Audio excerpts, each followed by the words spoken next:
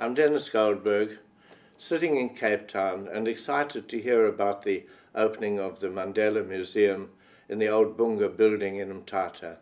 And we have a long connection through Governor Mbeki, one of the Rivonia trialists, who was a member of the Native Advisory Council and who led the boycott against it because he said it's just a toy telephone.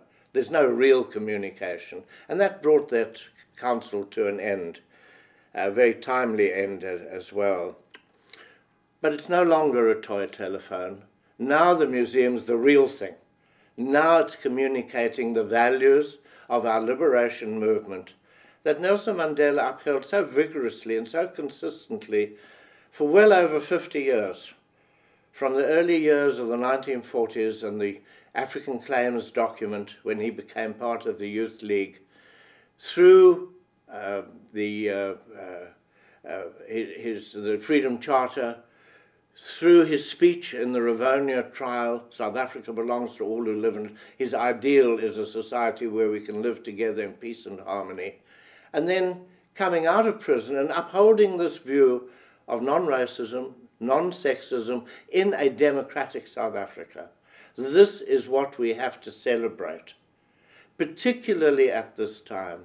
Because again, having won our democracy, having won the right to build our new society, it's under threat.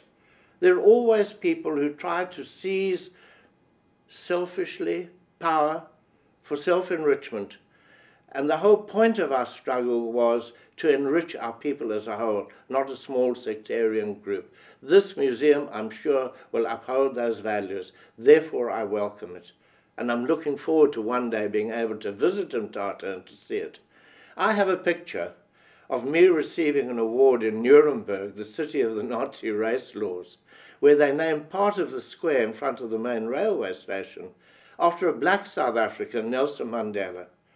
The Nazi race laws city awarding it to a black South African, and the ANC sends a white comrade of Jewish extraction. The ironies are complete. But this is the belief system of the ANC, of all our people belong in South Africa, the Freedom Charter.